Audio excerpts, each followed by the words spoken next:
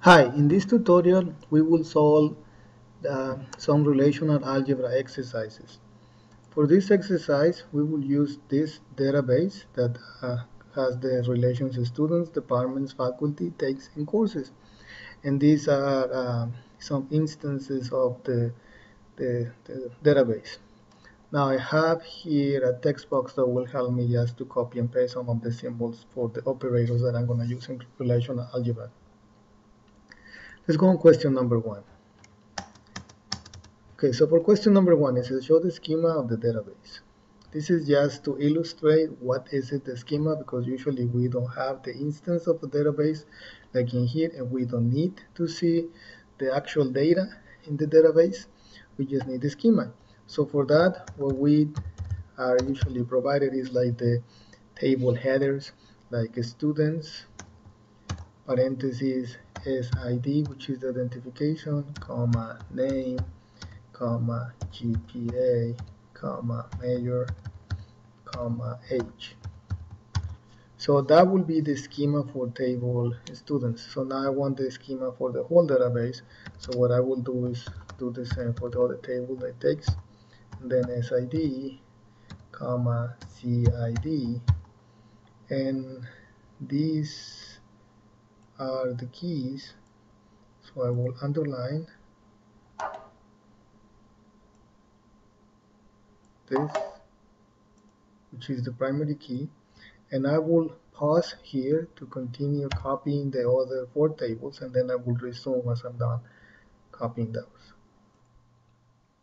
Okay, I'm done copying the schema for the database, and then something else that I will do is call this schema university database equals, and then I use these brackets to close that as a set, and that will be the answer for question number one. So I will just change this. So I think that looks better. Now it says represent, for question number two, represent students as a set of tuples. Okay, so in the relational model, we say that we got relations and the relation is a set of tuples. So we see that visually like a table. So for the students, actually, it's a set of students, and that's the relation with set of students equals. This is the set that contains three elements, which are three rows or three objects. The first one is 1, 2, 3, comma, John, comma, 2.3, comma, math, comma, 21. So this is what we call tuple, T-U-P-L-E, and this is the first element. Now tuple is a sequence of the elements of data here. So that means I cannot change the order, like 1, 2, 3 has to be the first element, and then John is the second, which represents the name. If I change those, it's not the same tuple, so the sequence there is important, the order. Okay, the next element will be 999, comma, Peter, comma, 3.1, and sorry, 3.1, then the music department, then 25. Okay, and then the last element will be 246, comma, John, comma, 3.1, comma, CSEI, comma, 41. This will be our answer for number 2. So yes, we'll highlight this. Then I'm going to take the space away from that one. Okay, so now question 3 is very similar to question number 2, and in this case we will do the same now for the table takes. So takes is a set, and this set contains two tuples, 1, 2, 3, comma, 99, and 246, comma, 55. And this is the answer. So we're going with the first 3 questions. Okay, so let's see now question number 4. Question number 4, what actually we'll implement now for the first time in relational algebra. like in the examples. So we need to see which operators are the one that will be most appropriate to solve the query, the request. So we want to see the age of all the students. So then what we need is to project on that table. So I will need the projection operator. So I will copy that from here, there. So on table students, which is the relation, I need which attributes? I just need age. And that's the answer. Now let's see how that looks on the table. So we see we can do this. So let's copy the table.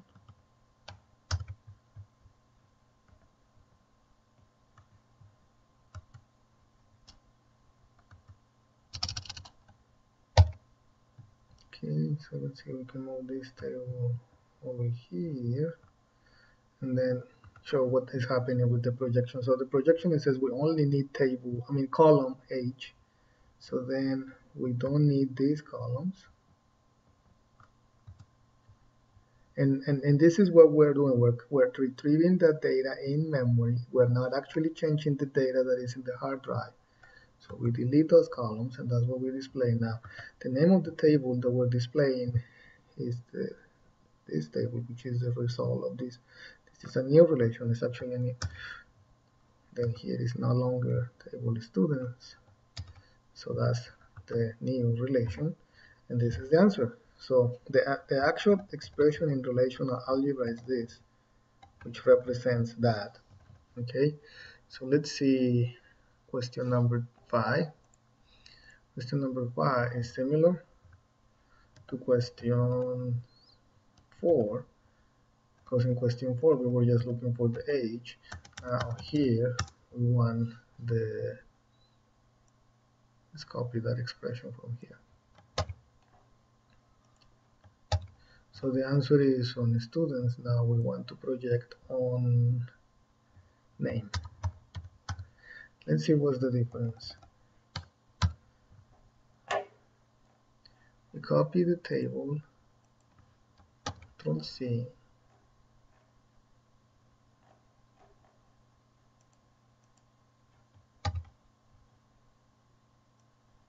again doing that over here.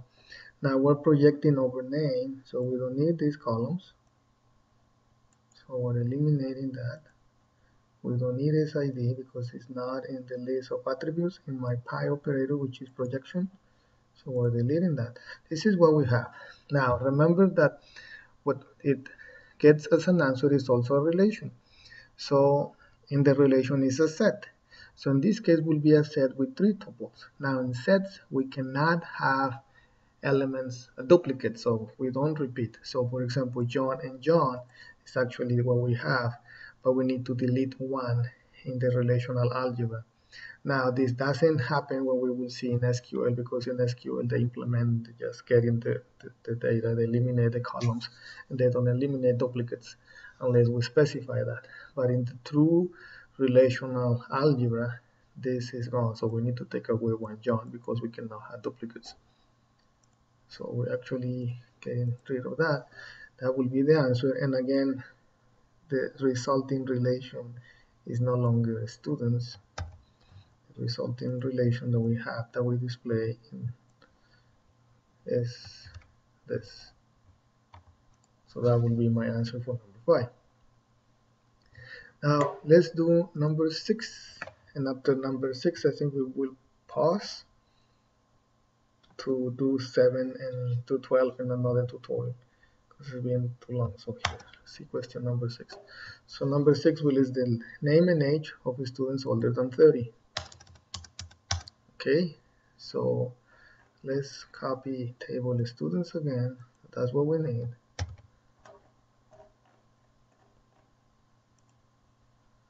And guess we're gonna need that table over here. Let's see what we're gonna do with this table. So we need only the students that age are older than 30. So that means this needs to be eliminated. So when we're eliminating these rows, because age is 21 and 25, then we use sigma. Sigma eliminates some of the rows. So that means I need this symbol now, this operator, Control C, the sigma, which is a selection, and then here we implement the name of the relation, and these are, remember, like we said previously, these are unary relations.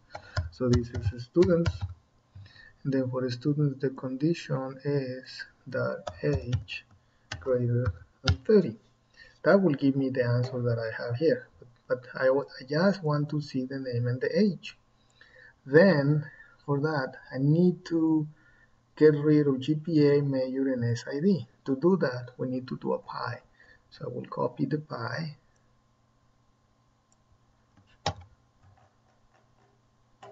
and implement that here.